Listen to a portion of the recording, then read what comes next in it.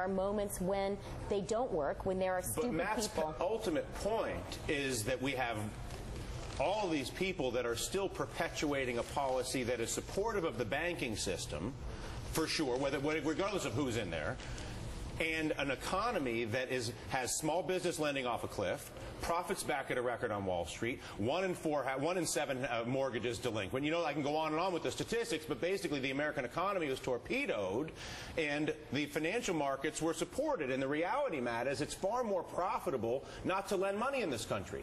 Yeah, the fact of the matter is we're giving banks money at a time when the government has set rules that say, you can make more money if we give you money if you don't lend it. Right, right. And that is the inherent insanity of the entire situation. It's like giving the banks money, legalizing the banks to make money without having to lend it is like letting the cops create a military state. Well, they're the custodians of wealth or the custodians of security have been completely compromised. You think it's the people around the president that are largely responsible for that, correct? Yeah, I think so. I mean, you have to remember that probably if you were going to have a Nuremberg for the financial crisis, Bob Rubin would be one of the first people on the dock. I mean, he has a unique responsibility for what went wrong because he was not only responsible for the bad policy, deregulatory policy under Clinton, but he also helped destroy one of the biggest companies in the world in Citigroup, and yet he was the guy who was put in charge and his people of being the architect of Clinton's economic policy. I think he's got a great point, and I was a Rubin. I mean, listen, Bob Rubin is incredibly, obviously, very accomplished, intelligent, et cetera, et cetera, et cetera.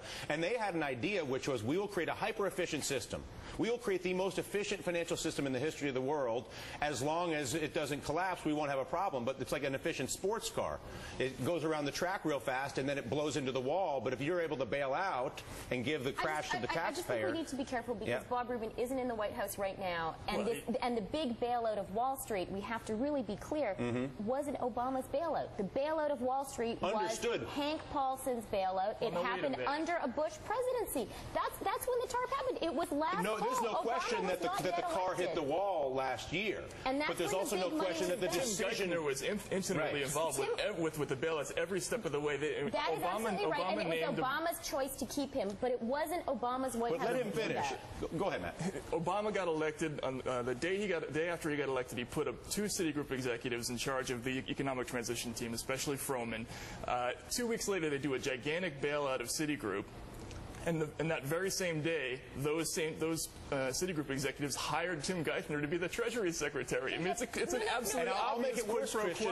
I would say Tim Geithner, as the head of the New York Federal Reserve since 2003, as the bank regulator in New York over these banks, at a time when the banks are accumulating leverage, at a time when the swaps market is continuing to get crazier and crazier, that these people believe implicitly or explicitly that type of modeling is somehow good for America. No, look, they've done it for over a period of years. Don't get me wrong. I've written a piece today complaining about how the guys at Goldman Sachs think that they are Ayn Rand characters. But I just think we have to be careful to get our facts right. So, for example, if we talk about Citigroup, these actions were taken when Obama was not yet in office. And I think one of the original sins about the financial bailout was there should have been more strings attached.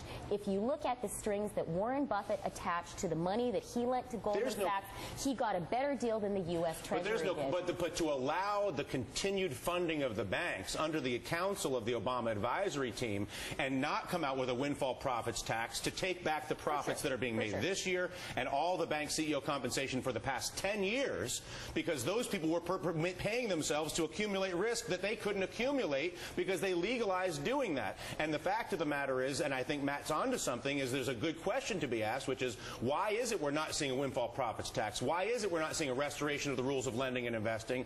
And the question you're asking is maybe, the answer you're positing is, maybe the reason you're not getting that is because the people advising the president don't want us to have that. And also, you have to look at the way the financial regulatory reform was you know, what the White House's proposals were on that this fall.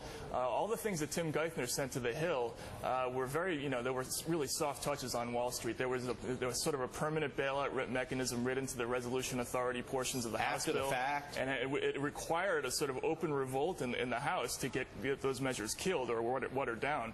That was the White House's position. They wanted to have basically an automated future bailout system. So that I can basically pay myself out, torpedo the system, and then everybody whoever's left has to pay. It's totally nuts. And that was a it was a built-in safety net for the top 25 banks in the country. I think that financial reform has not gone far enough. And that's all because of that was these people who were writing these bills.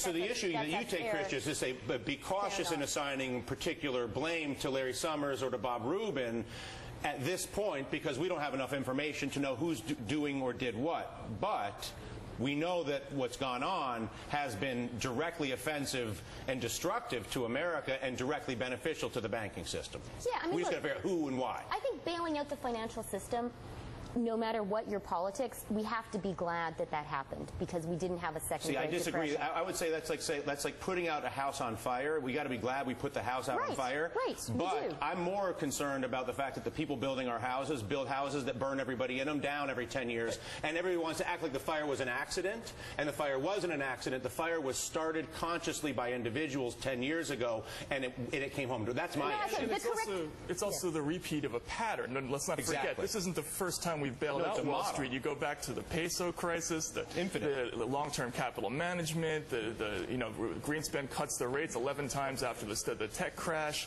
We have the housing bubble. It's over and over and over again. We have the same policies, and it's because it's the same people who are setting the policies in the White House.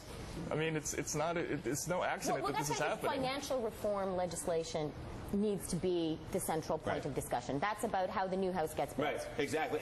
And more importantly, making sure that we identify who burned the house down, who made themselves rich burning the house down, getting the money back from those who made themselves rich burning the house down, punishing those who burned the house down, and then building a new house that doesn't allow people who like to burn houses down to build them. And they're acting like the house fire was an accident. And I think that's where you run into a lot of problems. Again, exactly. There's a direct line. Bob Rubin back in 2004 and 2005 urged Citigroup to invest heavily in the subprime market. It blows up.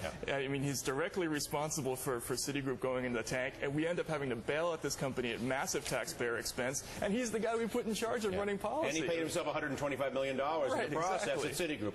Again, we know the government is not dealing with the banks in the interest of America right now. We know that the government is dealing with the banks in the interest of the banks. The question is, why are they doing that? And we have to figure that out. Matt, I love your journalism, and I love your passion, and I love you. So I appreciate it. I love her too, by the way. I don't love her. It's the day before Thanksgiving. We're going to take a momentary break.